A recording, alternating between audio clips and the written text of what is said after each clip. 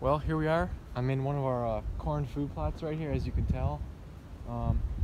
Today's video is going to be about basically a trail camera update and a food plot update of pretty much all of our food plots, corn, soybean, and brassica food plots. I'm going to try and keep it under 10 minutes, but it might go over. Anyways, you can tell these deer are really starting to decimate this corn. They're really starting to move into the food plot and starting to eat it right off the cobs. They have a trail right here along the edge in the brassicas. You can kind of see it right there. And there's a huge rub right here on the cedar tree. And then I got my trail camera right up here on this little black walnut tree. So, like I said, I'll put up all the trail camera pictures at the end of the video. But so basically, you can kind of see this trail they have. We just had a ton of rain the last 2 nights, so all the fresh tracks have been washed away. But you can see there's a trail here. And it kind of runs along the edge, all the way along the edge, and it cuts in here.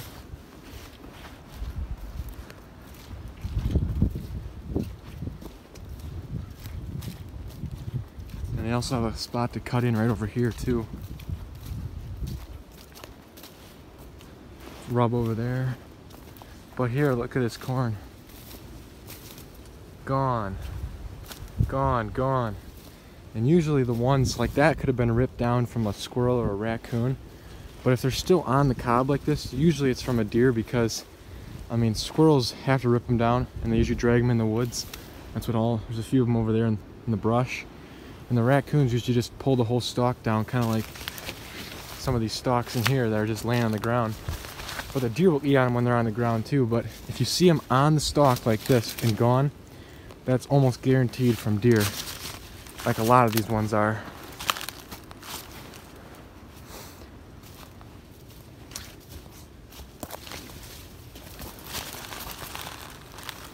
It's not a good sign. I thought would have had a little bit more food than this, but look at this. There's a lot of corn gone.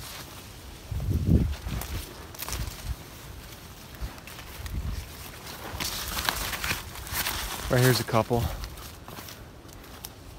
When I get to this side of the plot, it looks a little better. There's definitely less eaten on over here. So I'm surprised. They've really cleaned house over here. I mean, this food plot's probably not going to last as long as I was thinking it was going to last. I was hoping it would last until like late February, you know, around shed season, but I don't know. I hope it does. It's only about 2 more months from now.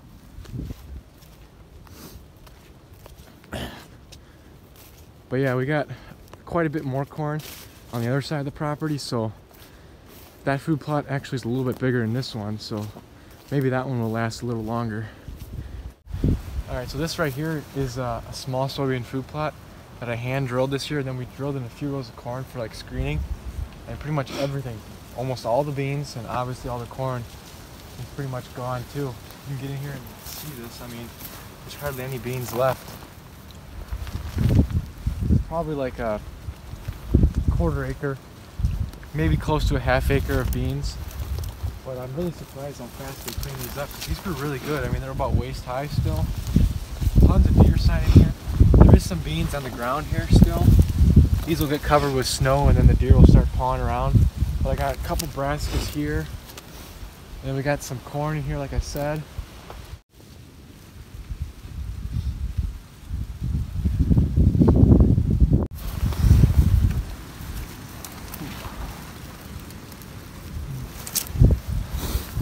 Just all gone.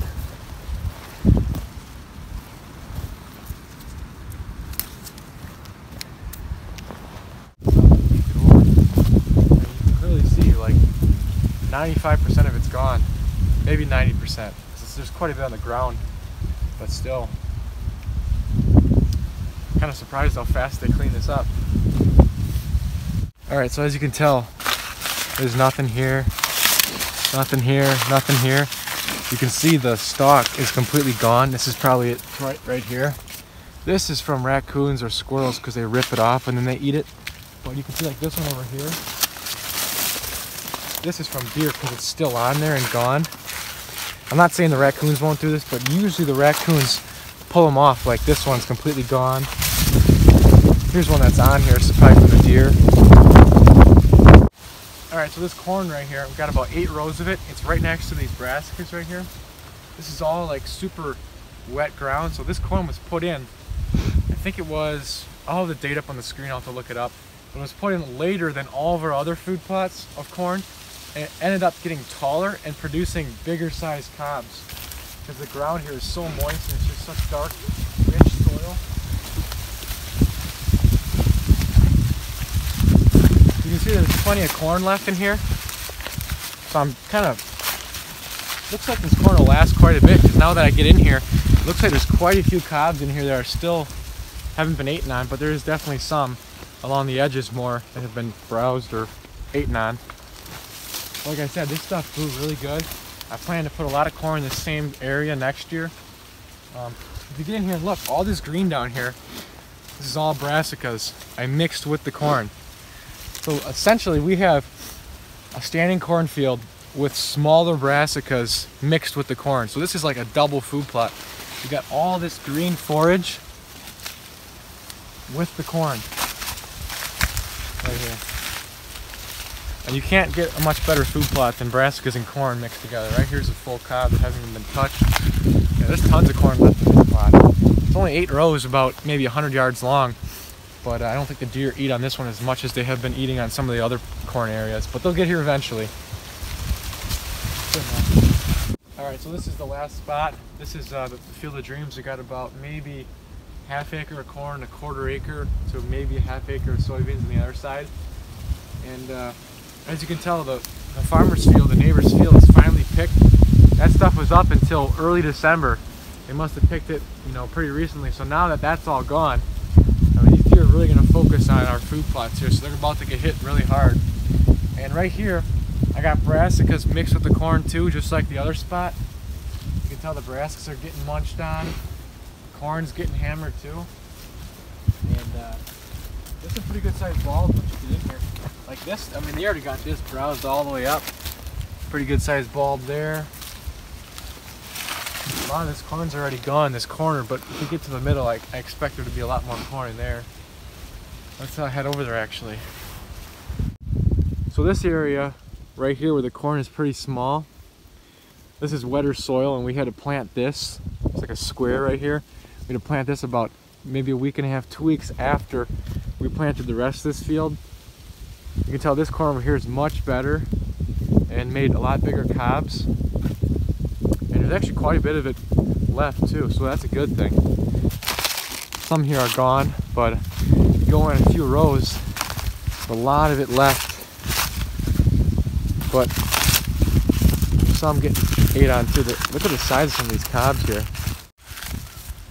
I mean, that's pretty good size there. And the one right next to it is just as big.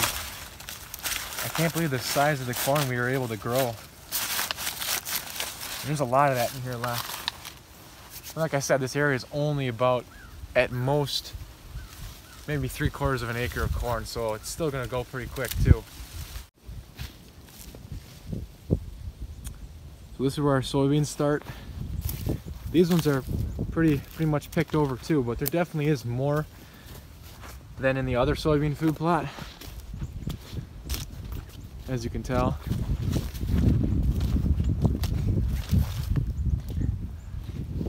But they're pretty thin too. I did mix in some winter rye in here. That's what this green stuff is.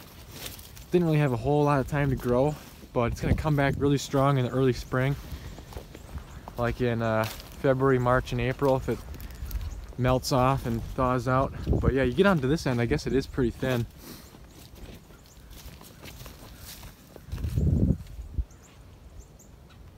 Yeah, I will be doing another update probably eventually once we get some more snow. Probably end up being in January. I'll probably have some trail camera pictures to put up then too. But looks like we're gonna have quite a bit of food left. You know, at this point we're about maybe halfway through the winter. Halfway would probably be the middle of January, because, well, anyways, I just hope we have enough food to last all the way into like the end of February.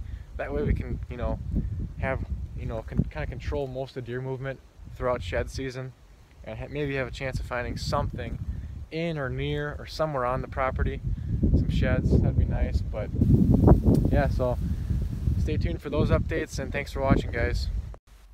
Alright, so this is right next to the last food plot I was at in the video, and this buck right here I believe is 6 years old. We got about 3 years of history with him, and he's definitely the biggest buck I know about out there.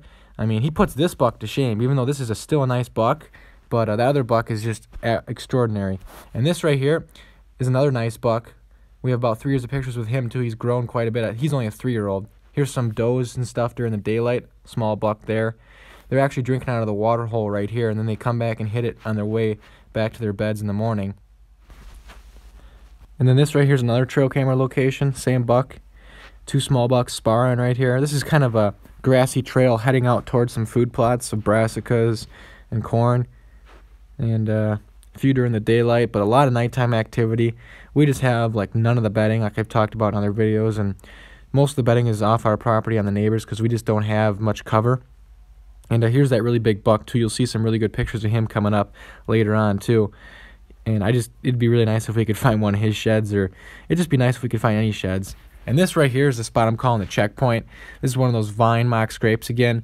And this is like centralized right in the, center of our property. There's tons of travel going north to south and east to west. So this is like a perfect spot for a vine mock scrape and a trail camera. There was tons of activity here during the rut too.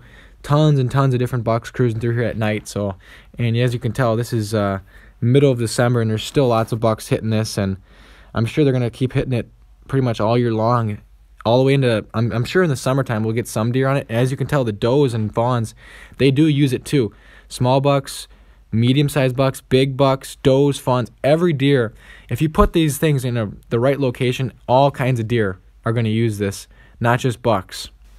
It does help if you spray a little circle underneath the vine mock scrape just to get you don't have to spray, you could just work it up too, just to get the mock scrape going. This right here is a really nice looking young buck too. I believe he's probably 3 years old. He's got pretty good genetics too. And lots of smaller bucks running around out there too. Fawns, does are hitting it too. And some bucks are really aggressive with the vine mock scrape. Other ones looks like they just sniff it or lick it. And other ones don't even come into it. I have 2 bucks. So as you can tell, there's a buck that just walked in. And here you are. These 2 bucks start sparring. The one on the right, we have 3 years of history with, and he hardly ever uses the mock scrapes, but the one on the left is always hitting it.